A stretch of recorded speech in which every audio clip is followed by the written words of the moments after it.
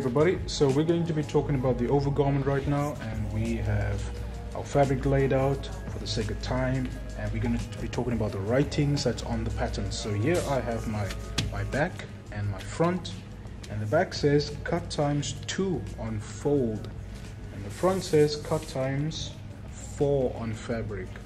And now I already have my fabric laid double. This is a fold line over here, and that's a fold line over there.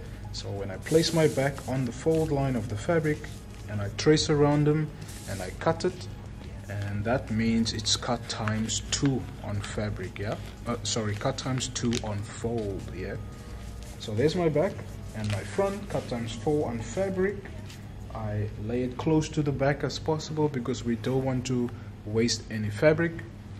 I trace around them, and when I cut the front out, it will be cut times 4 on fabric because it's 4 layers of fabric on top of each other, right? Alright, so I've gone ahead and traced around my patterns for the sake of time, and when I remove my back, you might not see it in the video, but here is trace lines around the back, and of course trace lines around the front. Maybe if I can zoom in a little bit more, there we go. So my front, the only thing I would like to mention with the front is after you've traced around it, I would like you to copy the dot over. Remember, the dot has a start point right up top here, and then it has an end point on the bust line.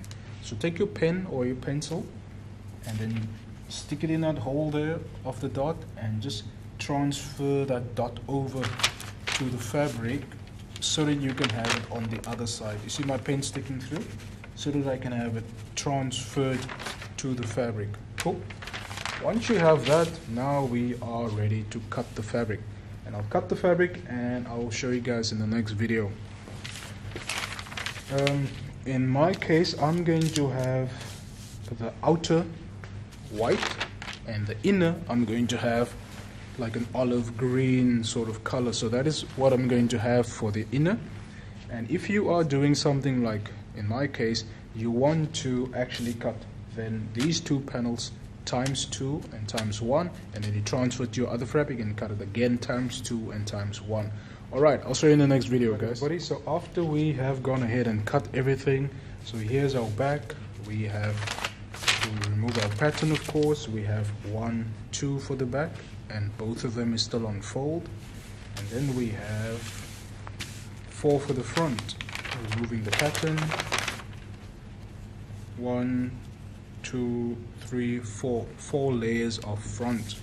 And the only thing that I would like you guys to copy now after this point is the dot, transferring the dot like I mentioned in the previous video. But I wanted to show you guys how we're gonna go doing that. So at this moment in time, you want to grab your needle or a pin, needle or pin. After you have transferred the point over from the pattern to the fabric, the next thing we want to do is grab the needle and jab it in that point there that we made with the pen, the mark, straight through all of the layers. Yeah, bring it closer to the camera. There we go. The pin is going through all 4 layers of the fabric. The reason for that is so that we can have a guideline in marking that bust point on all of the layers. Yeah, so let me zoom in real quick.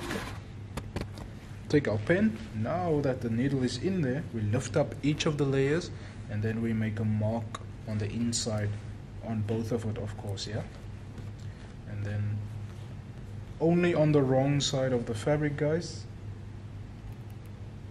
of course on the inner side of the fabric. There we go. And then I remove my needle. And now I open my layers. There we go. So the dot has been transferred. And at this moment in time, grab your pen and a ruler, and I would like you to copy the dots in with your pen and your ruler. And this is now my inside of my fabric, or the wrong side of the fabric. You might say that your calico doesn't have a right and a wrong side. So what you can do is take 2 layers, like this would be 2 and that would be 2 layers, right? Yeah, facing each other like that. and then these two layers will get the dot inside the way they are laying, and then those two layers you open them and then you make the dots on the inside. That's as simple as that. Yeah, so I'll go ahead and do all the dots and then we will talk in the next video. So here we have our overgarment, yeah, and we have our front facing each other. This is the wrong side of the fabric, or the inside of the fabric, and here's my dots. I've traced in the dots so it's easier for me to sew. So 2 panels here and another 2 there, so it makes it 4 panels for the front.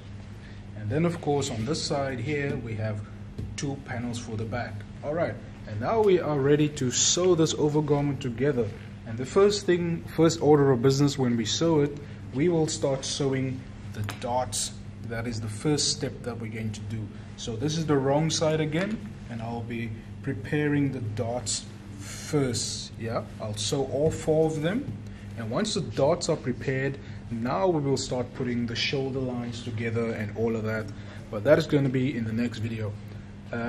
Also, to make it a little bit easier on the video, I have decided to cut another 2 panels on olive green, so when I start sewing these panels together for the sake of the video, it's easier for you guys to see and follow along because there's 2 different colors. Yeah, so it will be like that. Alright, let's check in for the next video.